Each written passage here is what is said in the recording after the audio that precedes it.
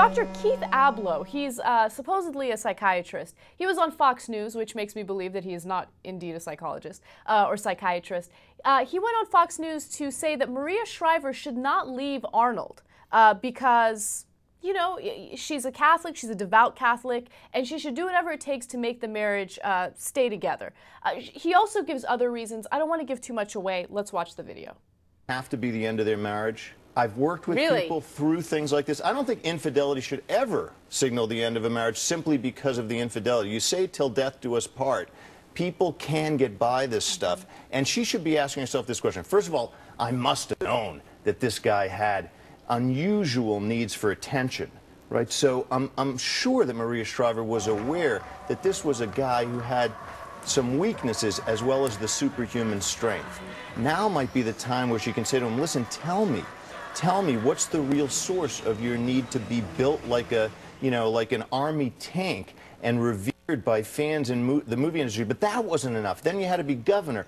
He would have been perhaps president, and we would have seen this unfold in the White House. So you think there's a chance to, I mean, she has said she's Catholic, she, you know, doesn't really want to divorce. You think there's a chance that Sure, there's that chance. mend? There's a chance for them to have the best part of their relationship yet if she says, now I have to get to know you because you've done damage here, and I want to know what's your weakness. I know the strong parts. Very interesting.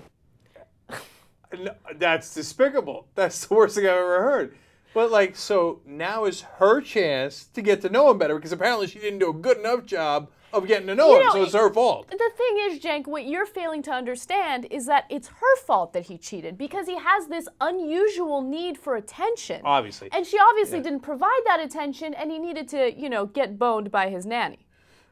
Sorry, house cleaner. Okay. House cleaner, All right, I'm sorry. very important.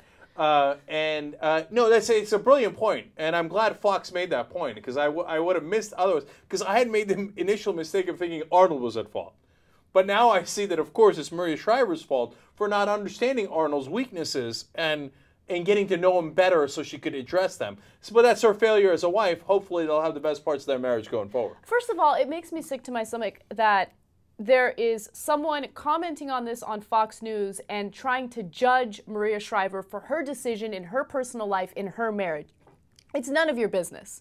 Okay, what she wants to do is 100% her decision. And also, you're a psychiatrist. As a psychiatrist, you should be able to understand that as soon as there is this massive deception in your marriage and there's a love child, I think it's safe to say that the foundation of your marriage is broken. So to say like, they should stay together and Maria Shriver should make it work, get the hell out of here. Oh, come on. Look, Fox is so full of crap.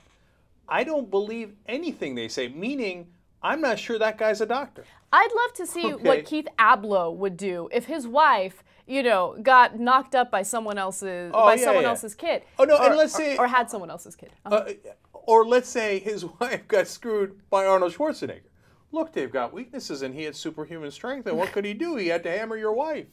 But now you should have known her better. Now you can look forward to the best part of your relationship. Right, when she's carrying Arnold's child.